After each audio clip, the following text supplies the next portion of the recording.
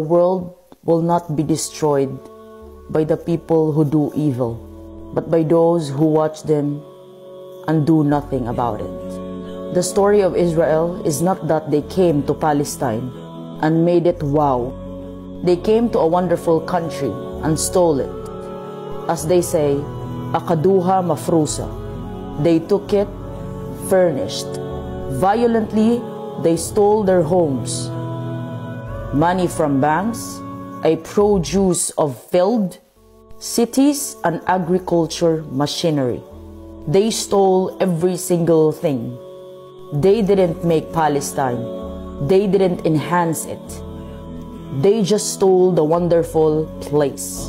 Look and check the maps from 1900s. All you see is Palestine up until 1949.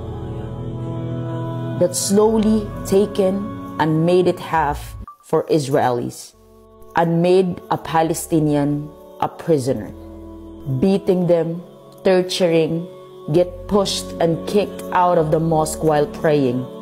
And still, there are some people that doesn't know about this. If someone neglects history, it will just be all repeated. It may not be your country right now, but it will come if you will keep silent.